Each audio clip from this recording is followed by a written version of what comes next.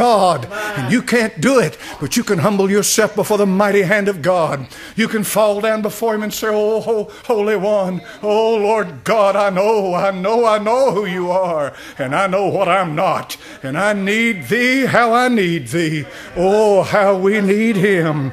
Jesus Christ in Philippians chapter number 2 and verse 8, the Bible said, being found in fashion as a man, He humbled Himself and became obedient unto death, even the death of the cross. I want you to look at Calvary, and I want you to consider this. That was the end of a life of absolute, complete obedience unto the Father. That's what it took Him to. It took Him to that tree. It took Him to the curse. It took Him to the place of death. It took Him to the moment of separation. It couldn't get any darker than it got at Calvary. And nobody could give more than He gave at Calvary. It was there that His obedience took Him. And He said, I love you, Father. I love you more than anything else. I'm going to be obedient and nothing's going to stop me.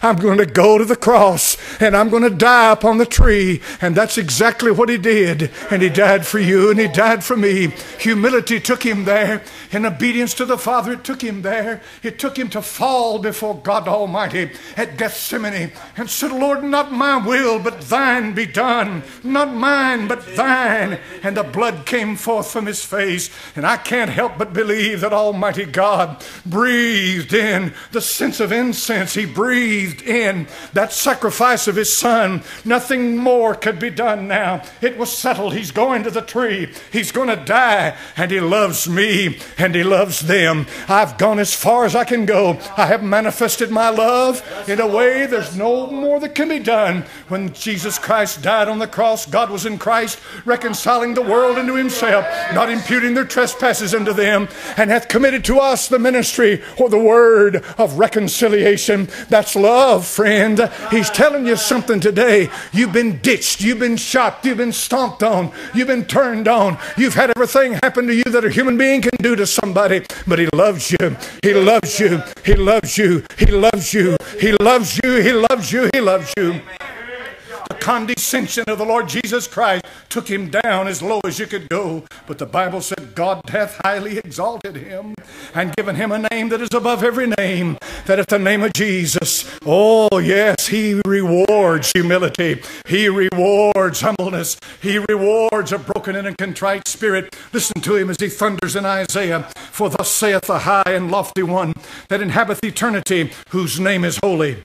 I dwell in the high and holy place with him that is of a contrite and humble spirit, to revive the spirit of the humble and to revive the heart of the contrite ones. Have you got a broken heart? Have you got a broken life? Have you got a broken spirit? Do you have a broken attitude? Are you broken? Well, then think of this. It is at that broken place that He revives. The spring of living water gushes up. The manna from heaven is fed to you. It is there you begin to receive from God. Your arrogance and your pride and your proud look and all of that puts a barrier between you and the Lord. You may want help. You may mean that you want help. You may tell the Lord, I need help. But as long as your pride remains, it's a wall of separation between you and God. The Holy Ghost is so sensitive. He can be grieved so easily. And that pride, that proud look grieves Him. God help me, you may say, to come to brokenness. God help me for my heart to be broken. God help me to put down all these walls of protection I've got built around me. I've been hurt before, preacher. I don't want to be hurt again. Yeah, but you can't get close to God with these walls built up around you. They've got to come down. You've got to come and trust Him. You've got to cast yourself before Him. You've got to fall at His feet. You've got to say, Lord God, I've been hurt, but Lord God, I'm going to trust You again. Help me. Pull me up out of this. Give me help, Lord. The Bible said He resisteth the proud, but He does what to the humble? You see, grace is the avenue that it comes by. A broken and contrite spirit opens the door, but He ministers it through grace. You can't earn it. You can't earn it. But grace feeds you. Grace forgives you. Grace restores you. Grace heals you. And through that avenue of grace, well, how does that work, preacher? It's by knowing that I don't deserve it. but I know I can receive from Him. Because He breaks you, and He breaks you down to where you can receive. Let's go on. Presumption, self-reliance, rebellion, a hard heart, strife, faithlessness, self-will, all lead to damnation. You see, pride is the opposite of humility. The opposite of presumption is confidence. The Lord Jesus Christ said, I know thou hearest me always. Where did He say that? You ought to know. Where did He say that I know thou hearest me always, but for these that stand by? For those standing here, outside where? A tomb. Lazarus. That's right. He said, I know. What is that? That's confidence. Hebrews talks about confidence, that we can come boldly with confidence to the throne of grace. Have you been there? No. Most people don't go. Most people pray only when they sense a need, when they feel a need. And your greatest need to pray is when you don't feel a need.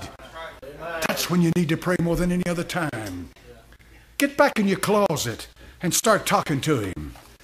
Listen, a life that is lived with an intellectual faith in the Lord Jesus Christ, coming from your head and not your heart, is practical atheism. You're essentially no different from any man out here in this world. Oh, I believe in the man upstairs, or a supreme being, or, oh, Jesus is the Son of God, and the Bible's the Word of God. But it doesn't affect your life. It doesn't change anything about the way you live. You still live just like the world does. You feed your flesh, fornicate, drink, get into your dope, blaspheme. Your life hasn't changed. You say, well, I may be a little backslidden. A little backslidden. What are you talking about? There is no place for backsliding for the Christian. You're either walking in the Spirit, Romans chapter number 8, or you're going to be under the chastening hand of God. One or the other. There's no medium ground there. What's this talk about? I'm backswell. I've been a little cold on the Lord for 5 or 10 years. No, what are you talking about? You either live and walk in the Spirit, Romans chapter number 8, there is therefore now no condemnation to them which are in Christ Jesus, who walk not after the flesh, but after the Spirit. Walk in the Spirit. There's power in the Spirit. There's joy in the Spirit. There's love in the Spirit. There's peace in the Spirit. The strife is gone. There's glory in your soul. You can walk with Him. You can talk with Him. You can feast with Him. You can sit at His table, and He'll sit down with you. All that can be done in the Spirit, but you can't do it in the flesh. But He said, if you don't do that, if you live after the flesh, you'll what? Die. So how do I do this, preacher? Yield to Him. His hand's on you right now.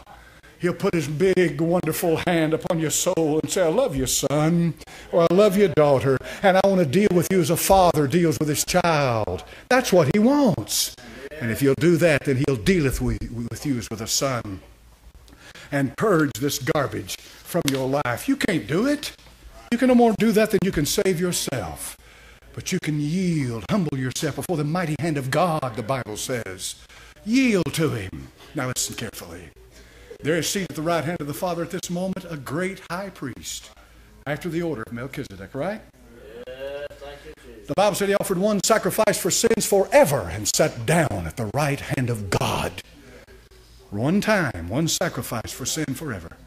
Do you realize that during His earthly life, He worked out and paid for and accomplished and produced a holiness and righteousness that did not exist until He did it. And everything He did now can be applied to you for your benefit if you'll simply humble yourself before His hand.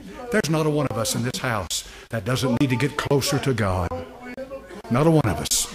There's not a one of us in this house that shouldn't desire to have more and more and more of Him and less of us. Right? I want you to do it. Why don't you get up and come down here this morning and say, oh God, I'm hungry, Lord. I don't want any more of me. I want more of you.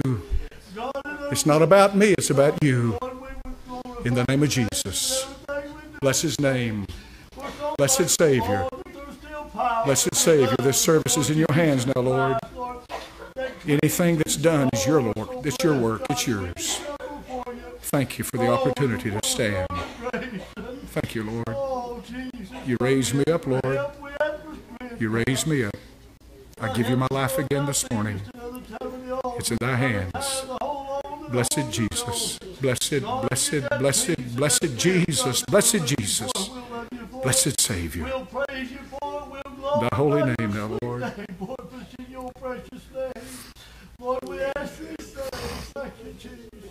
In thy holy name, Savior.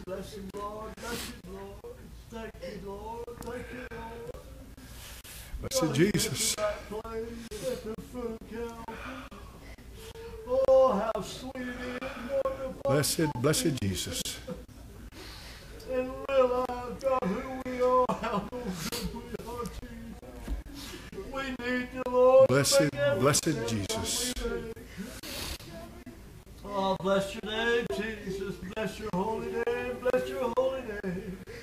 Thank you, Lord, for what you're doing. God, Yes, God, amen. God, His faithfulness, To come? Lord, just coming forth and realizing. Preacher, I don't know if God cares anything. Listen, the Bible said by the grace of God he should taste death for every man. That's what it says in Hebrews. That's me, that's you, everybody. Red man, yellow man, black man, white man, rich man, poor man, bond man, free man. Making a difference to the Lord. Christ's blood covers the sin. John the Baptist said, taketh away the sin of the world. Amen.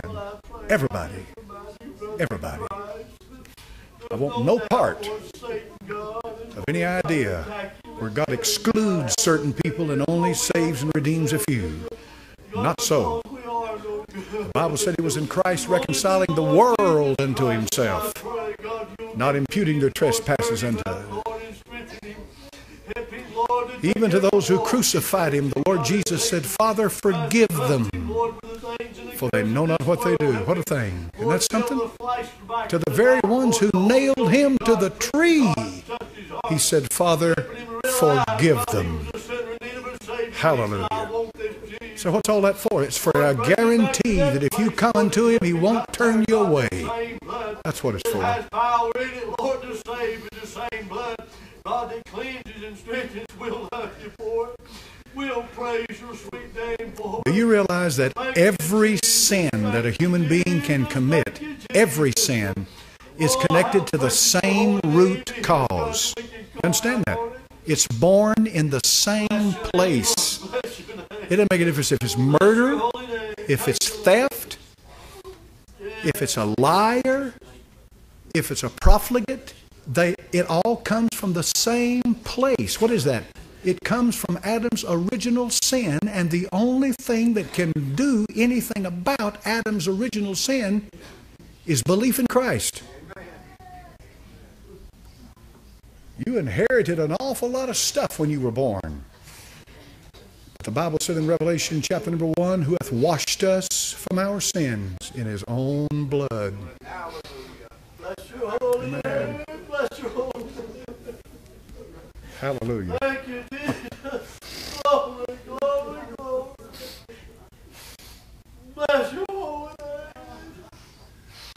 Thank you, Jesus. Bless your name, Lord. Bless your name. Thank you, Lord. Amen.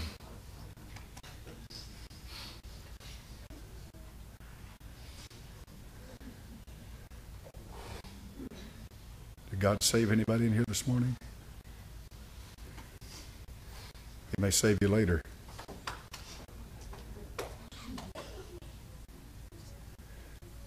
We've had a request to have an altar prayer this morning. And for Sheila, we want to pray for her. If you'd like to come down here and meet with us now. Good time to have an altar prayer is after we've had an altar call. Amen.